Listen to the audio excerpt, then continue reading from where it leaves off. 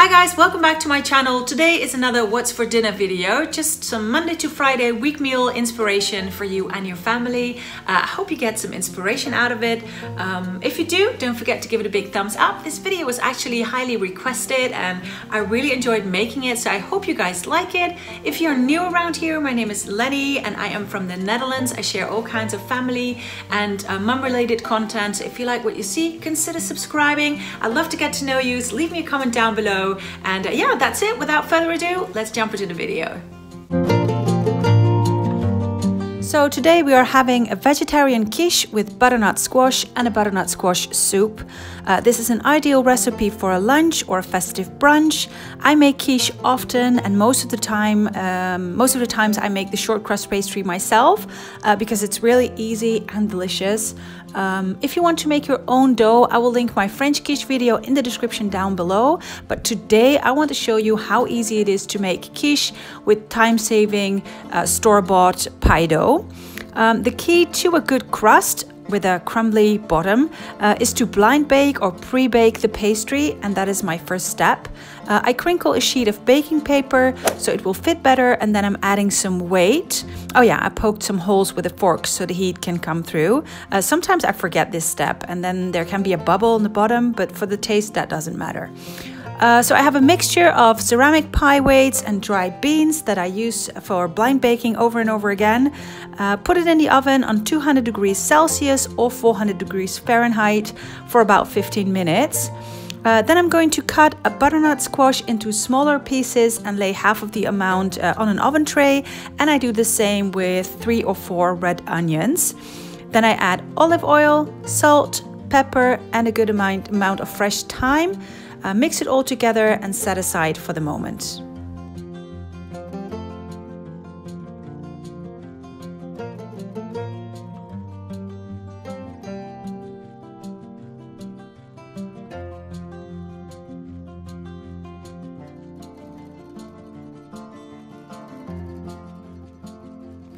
After 15 minutes, I'm taking out the pastry, I remove the pie weights and I put it back into the oven for about 5 to 10 minutes or until the bottom looks dry.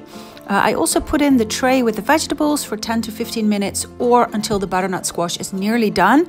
You don't want to have it completely cooked, it needs to have a bit of a bite. For my quiche filling or savory custard, I use 250 milliliters of milk and 250 milliliters of cream and 4 large eggs or 5 smaller ones. Give it a good whisk and add salt and pepper.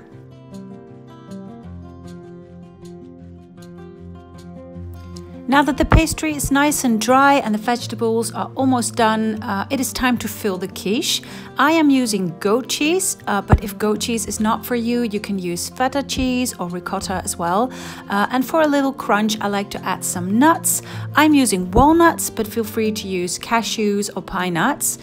Then add the creamy quiche filling and put it in the oven for 35 to 45 minutes on 180 degrees Celsius or 350 degrees Fahrenheit. Then for my soup, I use the other half of the butternut squash pieces, an onion, 2 cloves of garlic and a carrot. I cut the onion and carrot into cubes and heat up some olive oil in a pan. I sweat the onion, you just want to soften them without changing color. Add garlic, the carrot and the squash. 1 liter of water and a vegetable stock cube. Bring to the boil and let it cook for approximately 20 minutes. Then blend it in a blender and your soup is done. A simple trick to clean your blender, by the way, is to rinse it off, fill it again with warm water and a drop of dish soap. Turn the blender back on, rinse once again with some water and your blender is perfectly clean. So you don't have to remove and clean all the separate parts every time you use the blender.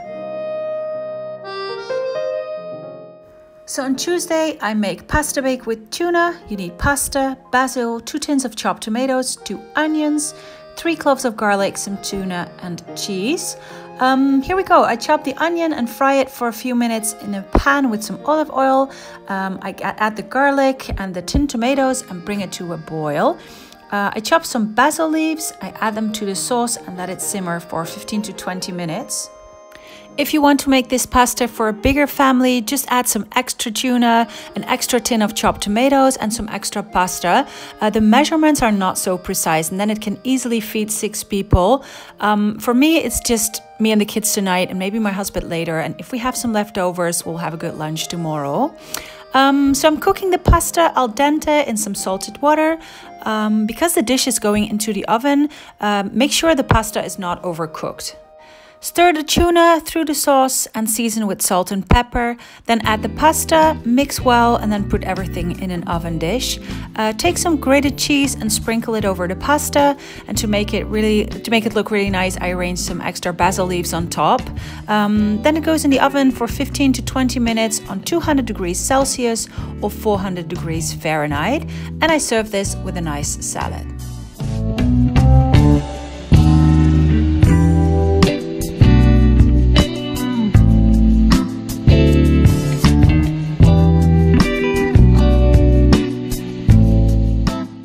So today I am making a great winter dish, Hungarian Goulash. This is seriously one of my favorite beef stews and I often make a big portion and freeze it in my freezer. This will make the taste even more intense.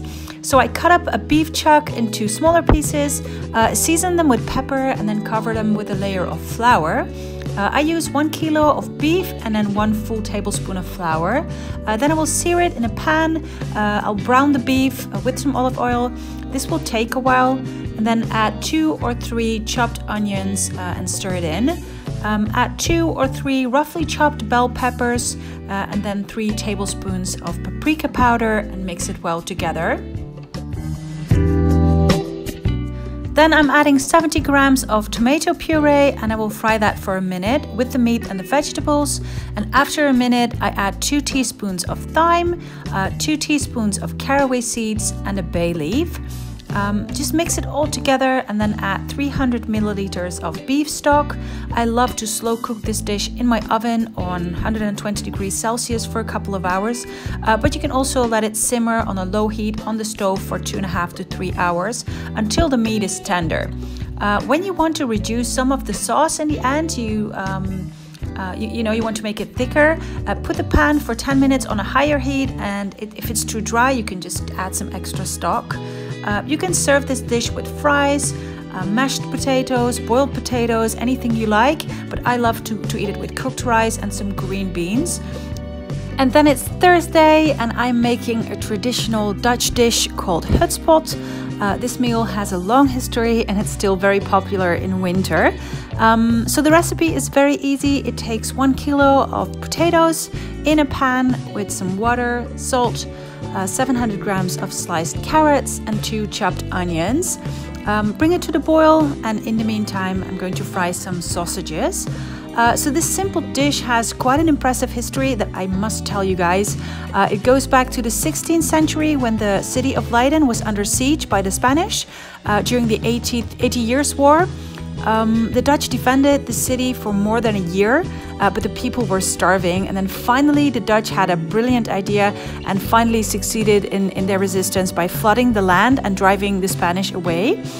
So the Spanish soldiers, so the legend says, they left some cooked bits of this unfamiliar stew with carrots and parsnips and meat, which the starving people of Leiden ate up immediately. They had no idea how to call it, so they named it hutspot after the Dutch word hutsen, which means mix and mash it all together or something like that. And it has remained a symbol of the victory until this day. That's quite a story, right?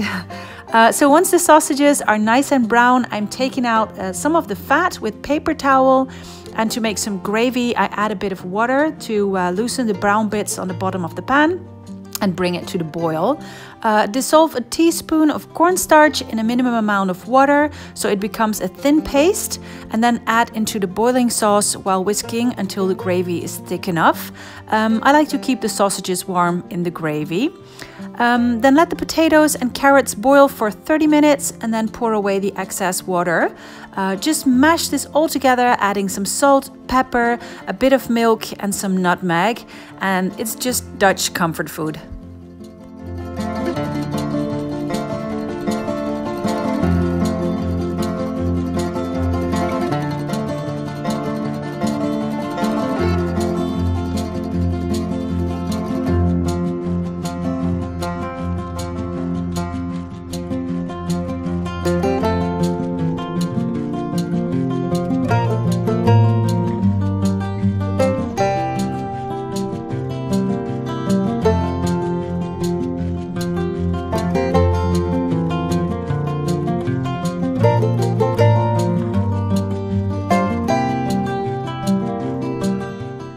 So today it's Friday and I'm having dinner with my husband tonight. The kids had some leftover hutspot from yesterday and we are having fresh pasta with chicken and truffle sauce. So I fried 250 grams of mushrooms in a pan and then I add some cream to start the sauce. I let it simmer so the cream will thicken, and then I'll add some salt and pepper, and I had some leftover roast chicken that I kept in the freezer, and then some black truffle paste. Fresh pasta and then some rocket and parmesan cheese as a finishing touch, and my god, I love this dish. Yeah, I hope you got some inspiration. Thanks for watching.